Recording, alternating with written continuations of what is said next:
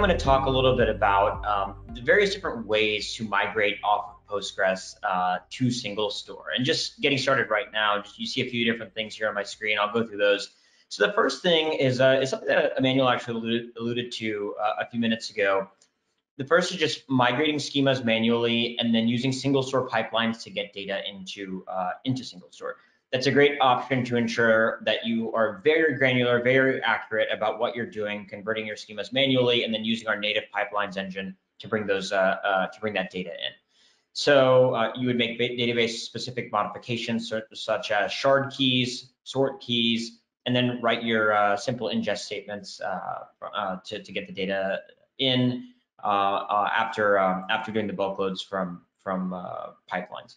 The next would be PG dump, so very similar to MySQL dump. If you're familiar with that as well, you're going to get a complete DDL export in Postgres syntax as well as insert statements, and then you could do those manual syntax modifications again to SingleStore.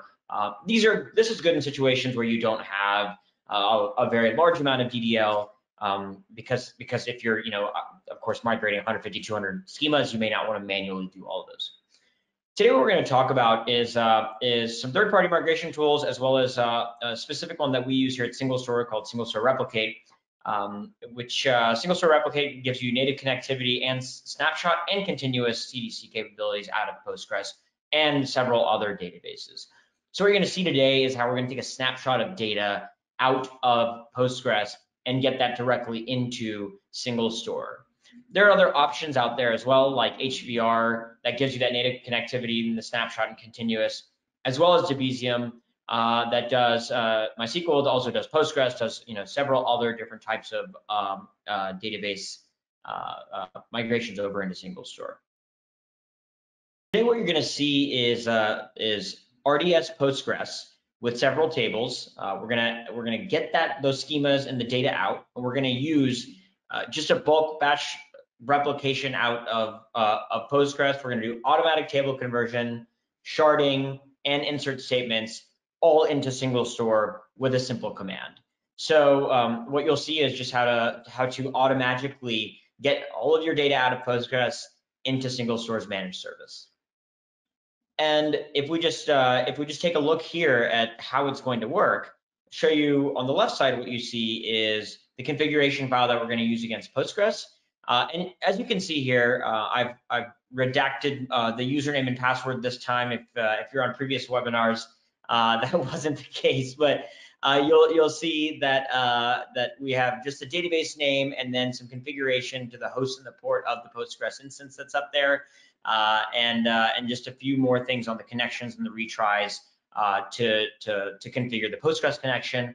And on the right side, what you'll see is our SingleStore connection. That is going to be the DDL endpoint for our SingleStore managed service cluster, which I'll show you, and then just a little bit more again about max connections, max retries, and your retry wait duration over there. And then at the bottom, what you'll see of this slide is that one simple command that I'm going to run to get all of my tables out of Postgres and into SingleStore. That's going to leverage, as you can see there, the Postgres YAML file that's on the left side of your screen, and then the SingleStore YAML file that's on the right side of your screen. So I will go ahead and hop in then. And so many of you, if you're Postgres users, you're very familiar with, you may be very familiar with what I have up on my screen right now. This is PG Admin. And so our Postgres Admin is just where users will write queries against Postgres, create tables, augment tables, test queries out, things like that. And so what you can see here is that I have several different tables that I'm going to be migrating over. These aren't all the tables, it's just a sample set. And you can see that I have hundreds of thousands of records in some of them, tens of thousands in others.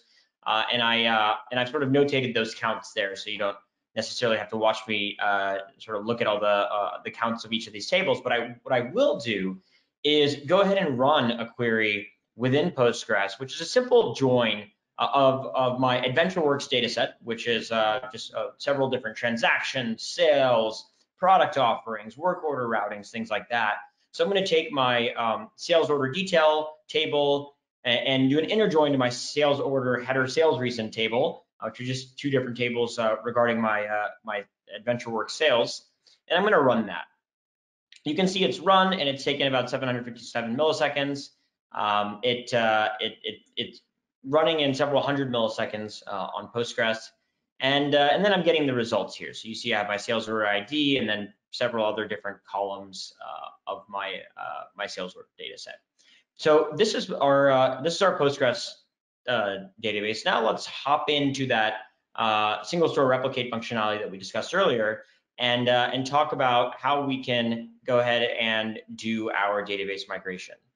So I am in an EC2 instance where the single store replicate tool is housed. All I'm going to do is run that simple command that I showed you all on the slide with those two YAML files that we kind of discussed already. And I'm going to just expand this, and you can see now I have my Postgres to SingleStore, formerly known as MemSQL, migration starting to happen here. So we've elapsed about 15 seconds. SingleStore replicate is just looking through all of the tables. There are hundreds of tables here, and now we are doing the migration. So we're migrating all of these tables, some of which you saw in Postgres, over into a database within SingleStore that's going to be called a work public. So you have a work public address type, sales territory, and several other tables, and you can see all of the row counts right here. And I'll expand that a little bit too, so you can get a little bit more granularity there. So you can see that it's taken 29 seconds to do that migration. And what's also great here is that I can see the peak rate and the average rate of how long these, the rates of how many records per second were being migrated. So you can see that it's also not only very easy to use, but also very fast. So now what I'm going to do is hop into my SingleStore portal. This is our managed service portal. We have demos and webinars on YouTube or live webinars like this on how to use and get started with the $500 in credits that Matt mentioned. But I've gone ahead and spun up a cluster. This is on our smallest size, which is our S00 cluster. I'm going to go ahead and just say use a work public. And as you can see here, a work public is a database here. So it's in my list of databases. The use command worked, which means at a minimum, that database itself has come over from Postgres. Now what I'm going to do is prod even further. Let's see if we can show the tables. So I said show tables, and all of the tables from that Postgres database are here. Now let's take it a step further and look at all those row counts across partitions. I have my database name, table names with all the partitions and row counts listed here. So the final thing I want to do is go ahead and run that query that we ran in Postgres over in SingleStore. And you can see here that that same query is running in 98 milliseconds with that network latency round trip from my browser over to the SingleStore cluster in AWS North Virginia. So not only can you see here that we've migrated the Postgres database over with all its tables with hundreds of thousands of records, millions in total, but we've also brought it in and we haven't had to do anything. We haven't selected a shard queue. We haven't done anything like that. The data has been brought in and we've used a keyless shard to bring all that data in, so it's evenly distributed across all the entire cluster. And we're getting that join in 98 milliseconds.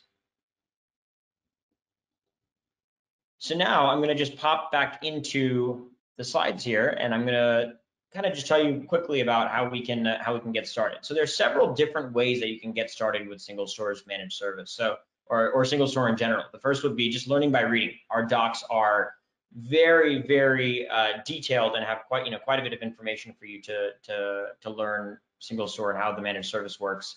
You can engage with peers on our forum. So we have a very large community of people that are discussing SingleStore online. You can learn by watching. Like I mentioned, our YouTube channel has a lot of videos by folks at SingleStore that are just trying to share new features and product updates. You can learn through training as well. So as Matt mentioned, you can go to bit.ly/webinar-PostgreSQL to get started with your $500 in credits. And I will do one more final plug in here that the Cloud Solutions Engineering team here at SingleStore is always willing to help and excited to help on your migrations from Postgres or any other database to SingleStore. So if you spin up a trial, you will probably hear from a cloud solutions engineer wanting to help, and we're excited to do so. Thank you.